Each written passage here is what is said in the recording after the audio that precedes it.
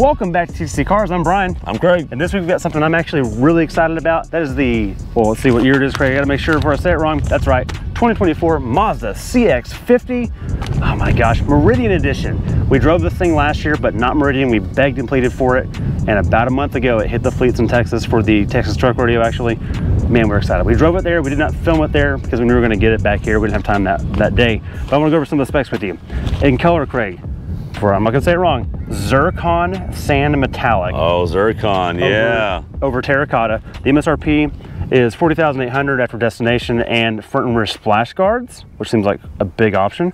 It comes down to $43,860. Not bad. Not bad, actually. Very competitive. You think about things we've had on the show before. The Ford Escape Platinum is more than this. So that's not bad. You've also got the things that I think this is really going against, which is Subaru Outback and Forester Wilderness spec, both of those. And they are in that ballpark, a little more actually on the Outback trim. So let's talk about what you get with the Meridian Edition. You get, first of all, a really cool hood graphic. Ooh. It's dirty, sorry, I don't want to rub it too much, but it says Meridian Edition right here. I think it fits the theme of this thing beautifully. You also get the Zircon paint, which, gosh, Mazda is still so good at paint. And of course, while we're here, headlights. These things aim really well at night. Still the best. The auto high beams work. Their calibrations are perfect. And I know it's silly to point these two things out, but Mazda's really good at those things. Optically, I think this is the best looking crossover that Mazda makes. And optically, I think it's the best looking crossover on the market. That's just period. Hey, yeah. It's mostly down to proportions. The hood is long. It looks really cool. Even though underneath this is mechanically sharing a lot with the CX-5 and every other Mazda other than the CX-90 and Miata. But it looks the best here. You know what? Because Bob Lutz said a long time ago, it's long, low, and wide compared to everything else. It was not wrong. I know he's been canceled in some ways, but we're gonna roll with that. That works. But I dig it. The nose looks good. This looks beefy. One complaint I'm gonna have with Meridian is that this bumper is identical in terms of approach angle to the non-Meridian Edition, and that's gonna be a problem. In fact, the ride height on this is, I think, 0.1 inch lower than the non-Meridian because the wheel and tire happens to be a little bit lower, which is interesting. Now, speaking of that, come on down. We do have something we've asked for before. In fact, last time we drove this, we said, oh man, if only it had a good tire to go with it. Well, here we go. Falcon Wild Peaks. These are the crossover version of the Wild Peak ATs. It's 225, 60, 18. Not bad. You've got good siping in the middle. You've got good tread blocks to do some dirt, dusty stuff. It's not a mud terrain, but it's going to be a lot better than you think in this kind of stuff we're going to do. In fact, head over to our Texas Truck channel to see it on the hill test. That'll be coming out shortly as well. We're going to do that here after the review. Pretty excited about that. In 18s instead of 19s or 20s, thank you. You can air down if you need to. Now, cladding. You do have cladding over the fender flares themselves, and they come all the way down to the sides. It seems silly, but if you get caught up on a rock on a trail, this can be easily replaced, and it hides scratches way more than paint will. It's a big deal. Ask me how I know my personal vehicles. I'm glad to have that cladding down there. It's a big deal. Something else I like a lot, they do door handles right. Lock it, just push here. Unlock it, there you go. There's not a physical button. You just go to do what you're gonna do anyway. So simple. Why can't we all just do that? Life is all about minimizing clicks and inputs. That's one of them. I like that a lot. Wait, that's what life's all about? Yeah, just so you know. Okay. You heard it here first. Elephant in the room, this roof rack. Holy crap, does it look the business. It looks the part. You see that little foil right there? You know what that's for? Not for noise reduction. No, it's for noise reduction. Does it work? Oh. No. No, this thing is noisy as hell. And I'll be honest right now, if you're on Instagram and you've got a tent on the top of your car, you're braver than I am. I would not daily that for a second. My God, is it noisy. But it looks so good. It looks so cool though. If you go to the website and look up Meridian Edition, this is the car that's on there. This color, that roof rack, and it looks phenomenal. It looks better in person than it does there on the website. All right, come on to the back. We've got Skyactiv G with turbo over here. On that side, CX-50 and all-wheel drive because it means the business. You do have one camera on this car, and it's that one right there, the one that the federal government requires you to have. There is not a 360 camera on here to help you off-road. Kind of a bummer. Down here, though, this makes up for it. See that? See that moving? I'm tapping this one, that one's moving. It's a real exhaust tip, Craig. Yes. It's not fake, it's not hybrid, it's not a turn down. It's proud of it. Let's hear it.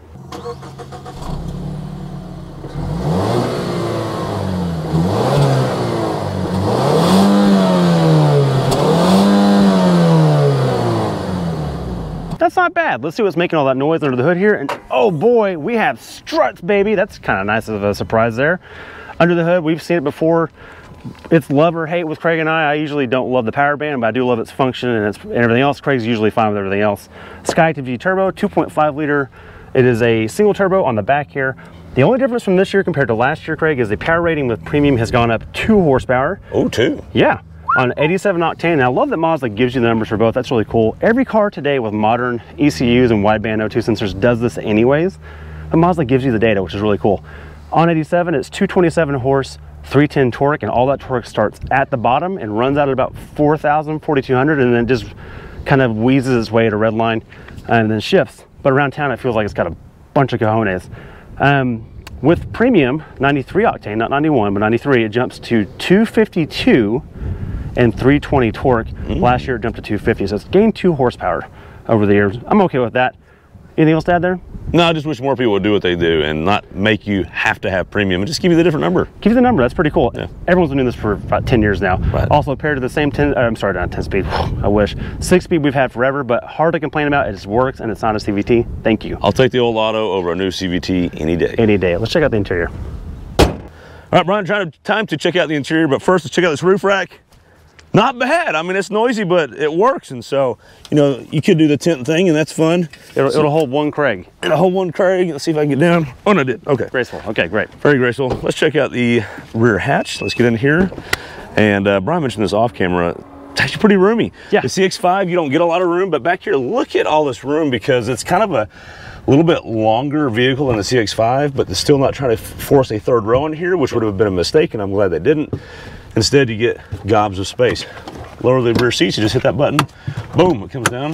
Boom, it's down. Wow, not bad. If we had our seats a little farther forward, they would have got laid flat, but we're a little, well, we have, I don't know, we like our seats back. Yep. Oh, Brian, look at that. Whoa. It's a spare tire. Where's the inflator kit? Have you ever seen a spare tire brand? Wait a second. Wait, that can't be right. Is the brand spare? Oh, it's a Kenda. It's a Kenda. Okay, but the model is spare tire. Yeah, I've never seen that. Wow. That's very good. Anyways, very nice. Actually looks full size as far as like height. Yeah. That's very nice. You could actually put that on and drive a good ways to get it fixed. So. Well, it's better than a donut. Much better than a donut or the inflator kit. You get a little cubby over here that if for your Subaru, that'd be for your dogs. This is for spare lug nuts that Mazda gave us. And then you get a little outlet there to charge your phone or whoever knows what else. But you know what? You have a spare tire because there's no hybrid nonsense down here.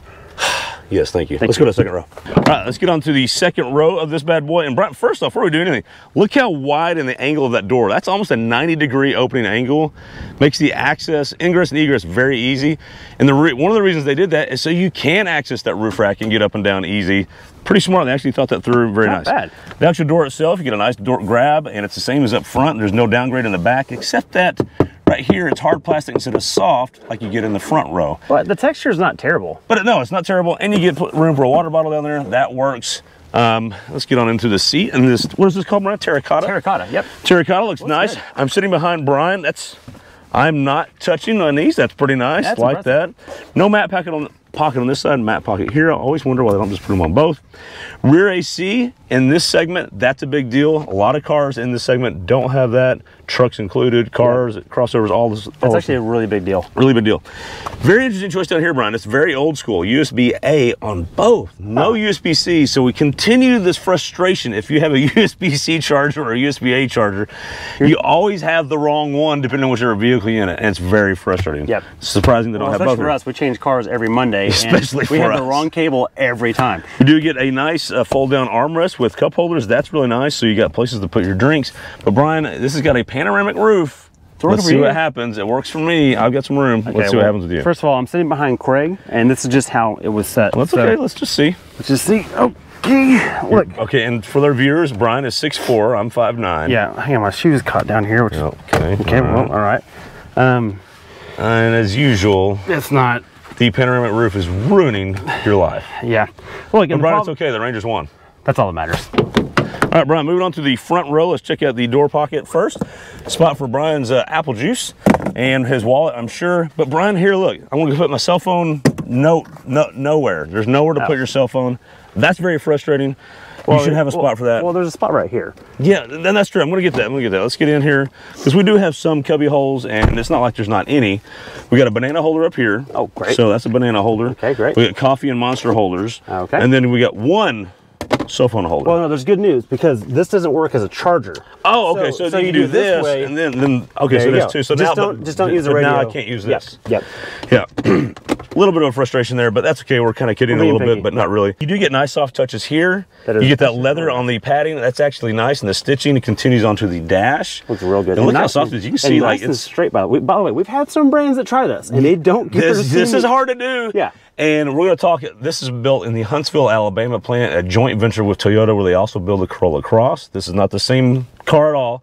Two different vehicles completely. Just sharing a building. And this is but it's a brand new plant. So for that to be right and be done that well, that's impressive. Yeah. Really like what they've done there. So let's start this bad boy up and let's see what we get. Very simple gauges. We can hit the info button here and we can get different items in the center screen. There's your lane keep assist, not lane centering. Very frustrating. Yep. There's your just traditional speedometer, and that look how clean that looks. That's a digital display. It almost looks the same as this actual analog display. That looks really clean. Really well. No other car manufacturer matches it that well. That's impressive. Then you can just go back to your drive info. This is what we averaged today, driving to the shoot as responsibly as we could, about 23 miles a gallon. More on that in a minute. That's pretty much it. It's clean and straightforward. There's really nothing else. We get the traditional Mazda display that is touch now. You can. Nope, only in CarPlay. Oh, only in CarPlay. I'm sorry. And you have to go to CarPlay. So you go to CarPlay and it is touchscreen there, but then it's really kind of cumbersome. But this is one of our arguments all over the years. Mazda's got it far away. It is in your more line of sight. That is really nice. But the touchscreen functionality is not as good. But they give you this wheel, which is, I think, the best wheel in the business. And I end up using CarPlay even with the wheel. Yeah, and it's one of those things, if you own the car, you just get over it and you get used to it and it's fine. Like Audi's been doing that forever, Mazda's been doing it forever, it works. This is my drive. I do love it. Here's one of the best things about Mazda. They do keep things simple. You got to give them that. Oh yeah. And one of the things they do, so there's three: sport, normal, and off-road. That is it. There is no eco, ice, dirt, none of that crap, because look, and these modes actually work. So if you talk to we've talked to these engineers at length, the way they design these modes, they just make sense. You don't have to overthink it. Yeah, the argument that Dave Coleman had for this was off-road should cover anything off pavement. Yeah. And it should be intuitive enough to figure it out, and it is. But he also said, if you're on off-road and you want to have fun, put it in sport. So that's what I did. Let's take it on the road and let's see the 0 to 60 times. All right, Brian, enough beeping. It's time to see what the CX-50 Meridian Edition with how much power? 227? 227 with 87 octane, which we have right now. Hit it. Load it, boost it to 2600 and dump it. Oh, because we have a torque converter. Yes, we do.